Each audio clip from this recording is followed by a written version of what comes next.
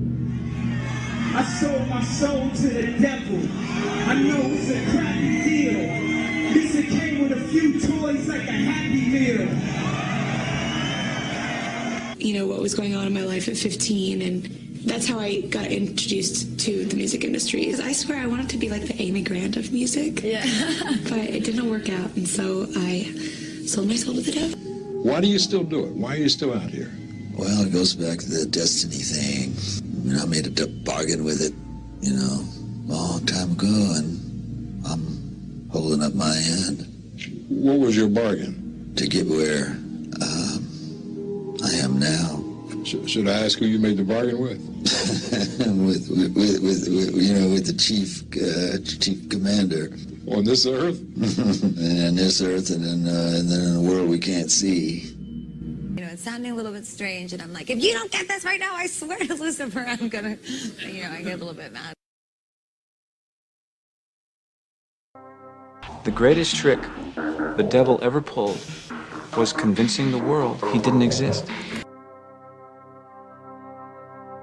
How did Satan deceive the world?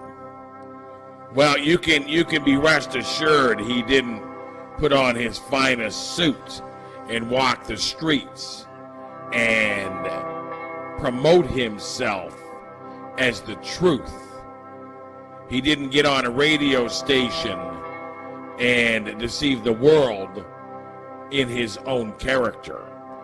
And he most certainly didn't get on a television show or on the news or become a politician under the name Satan, that you would vote him in and he would deceive you in that way.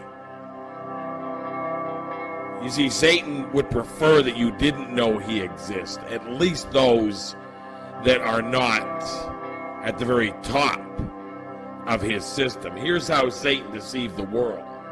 He created a system of people that were so greedy and so ambitious and so selfish and so worldly and so sinful that they would sell their souls for a piece of his kingdom. When he offered Jesus the kingdom, and kingdom said, no, thanks. Jesus never denied that he owned the kingdoms, because Satan absolutely 100% did own them. He earned them when Adam and Eve sold out to sin. Satan took dominion of the world, and he has built kingdoms, and he has sold those kingdoms to people that I would refer to as being very spineless and very foolish. He has tricked and deceived them, and their job is to deceive the world. You see, Satan doesn't get on CNN or Fox News. He doesn't get on the BBC or the ABC News as himself and deceive the world.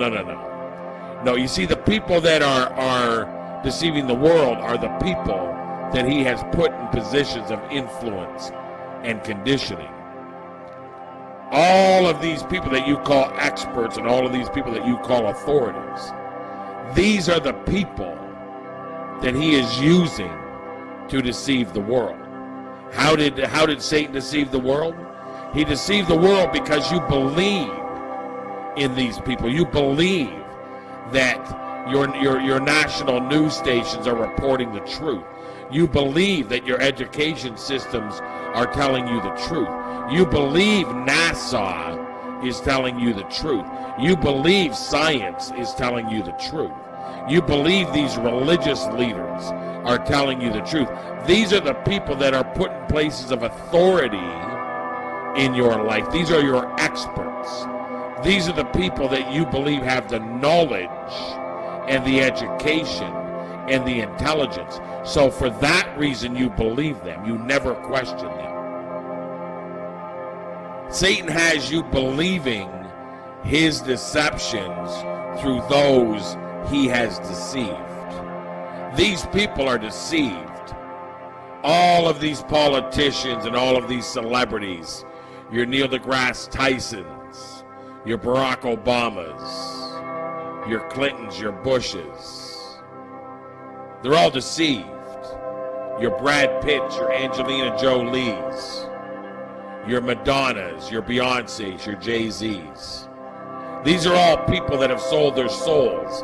These are the people that Satan uses to deceive the world. Satan doesn't get on national television as himself and lie to you. He gets the people that he has placed in positions of authority, positions of celebrity, positions of influence, to lie to you, and that's why you are deceived. It's a system designed to deceive a world. So when you hear that the world is not a spinning wet ball and the world is flat, you automatically get angry and upset and want to curse and swear and freak out and name call and insult because you never ever questioned that before.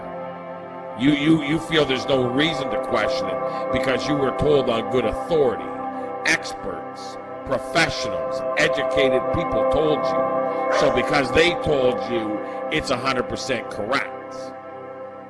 You never questioned it. That's how you got deceived, because you were also convinced not to question authority, not to question high education, not to question professionals or experts. That's how he got you. You look to these authorities in the world for your truth, and whatever they say, you just believe it. You've been deceived. You've been greatly deceived, and he did it through people that were ambitious enough in the world to sell their souls at the cost of deceiving you. They don't care. They have all the money, they have all the fame, they have all the fortune, they have the lifestyles, they feel very proud about themselves. Everything is great in their lives. They don't care that they received it by deceiving you. To them, that doesn't matter. Ha ha, who cares? Satan knew exactly who to pick to deceive you. He knew you would believe them if the formula was laid out correctly, if the plan was structured properly, if the deception was veiled correctly.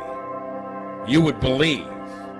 And all of you people out there that go and vote for politicians when they come up for election, that say, yeah, we know politicians lie, but you still go vote. That means you believe that they tell the truth. You believe in your politicians knowing full well they're liars. The problem is you don't understand to what degree, and what I'm telling you is they lie to the nth degree, because Satan is in control of the conditioning of this world, and he has conditioned it to be greatly deceived. And that's why you are greatly deceived and listen to nothing but deceivers. You have never known the truth in this life. There are Christians that know Christ that don't know the truth. They are still holding on to the deceptions because their egos can't let go of the world that they love. And that's exactly what it ends up being. You love this world. You have no understanding of how deceived it is. Therefore, you as a result are deceived. Satan deceived this world by using people that he knew you would trust. He put name tags on them, experts, professionals, authorities. And he knew that you guys would take the bait. And you did. Especially you Christians who claim you understand Scripture. Especially you Christians that want to sit up here and talk about how you're in the truth while you have 90% of your life in the world, which is a lie. You claim the truth. You claim Jesus Christ as your Lord and Savior.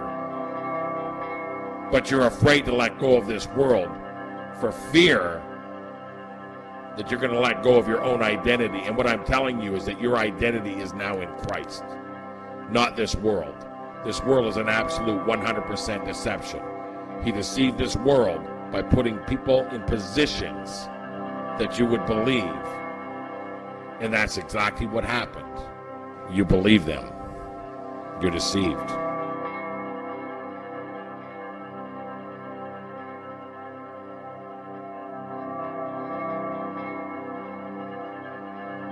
Finally, my brethren, be strong in the Lord, and in the power of his might. Put on the whole armor of God, that ye may be able to stand against the wiles of the devil. For we wrestle not against flesh and blood, but against principalities, against powers, against the rulers of the darkness of this world, against spiritual wickedness in high places. Wherefore take unto you the whole armor of God,